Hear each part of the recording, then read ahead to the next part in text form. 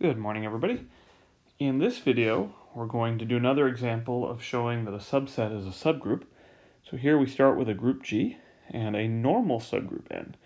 So N is normal. Then you have some arbitrary subgroup H. And we're going to look at this product set. We're going to call it N times H, which you take an element from N and you take an element from H.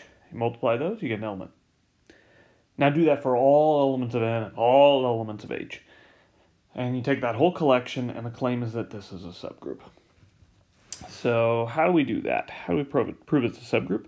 So three things. First thing, we want to show that the identity element is an element of this product subgroup. Second, we need to show that if you have two elements, x and y, in this product subgroup, then their product, x times y, is also in NH. And third, we need to show that if you have some element x in NH, then the inverse element of x is also in NH. All right, so first we'll try to show the identity element is in there.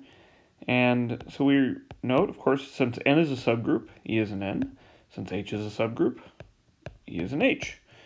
And so that tells you that E, which is the product of E and E, is in NH. Because, well, E is an N and E is an H. All right, so it contains the identity. So second, I'm going to assume I have two elements in NH. So the first one, let's write it as something like M times H. So the M will be an N and the little h will be an H. And we're going to multiply this by, say, an N sub K, or N times K, where N is in N and K is in H. So we want to show that this is an element, of NH. So I take one element from NH and another element from NH, and I want to show that their product is an element of NH. So here's what I note. So this element MHNK is an element of MHN.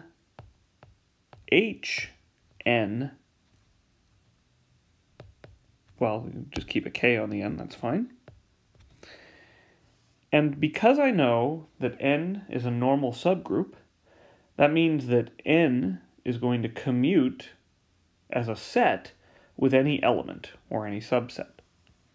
So this is equal to MNH, little k. And I know that, well, M is in N, and N, of course, is equal to N. And so this whole thing is contained in, well, the first part, M times N, that's contained in N. It's actually equal to N. And then the second bit, I have H times K. Well, H is equal to H, and K is an element of H. So this whole thing is contained in, actually equal to, H. And so we've just proved that MH and K, right, this was this product we started with, is an element of N times H. All right, third step. We want to show that if you have an element in NH, then its inverse is in NH. So let's say I have some N times H in NH, where my N is an N and my H is an H. Oops. H is in H. Let's invert it. So you have to remember that when you invert a group element, okay, socks and shoes here, right? You're going to invert each element, but then you reverse the order. So this is H inverse and inverse. And I know that the H inverse is still an element of H, because H is a subgroup, and N inverse is still an element of N. So this is an element of Hn. But again, because N is normal, this is equal to N times H. And so in total, the inverse element, NH inverse, is an element of NH. And this proves that NH is a subgroup of G.